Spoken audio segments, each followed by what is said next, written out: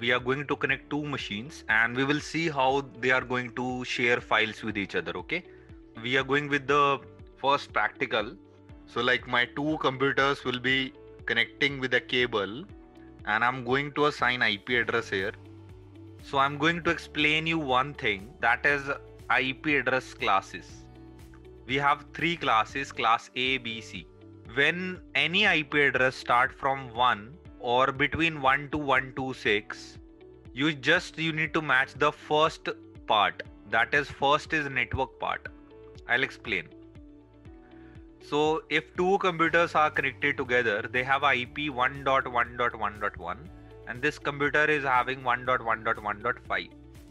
So in class A, any IP address start from between 1 to 126.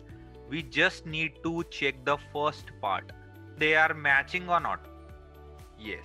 So it means they will communicate with each other.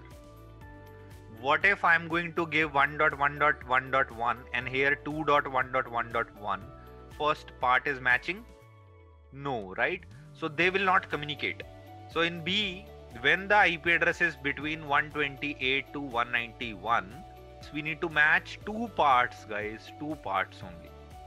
It means when we have IP 150.1.1.1 and here we have 150.2.1.7, so just check first two parts are matching. No, my network bits are not matching. It means they are not in my network.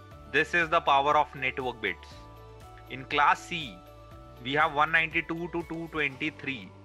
So that is 3 network part.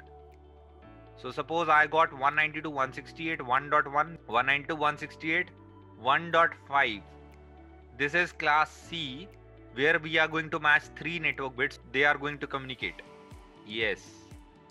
So this 127, that is for loopback testing. All your computers, when Windows starts, right, it appears a logo, all the services are in background, all icons of the files.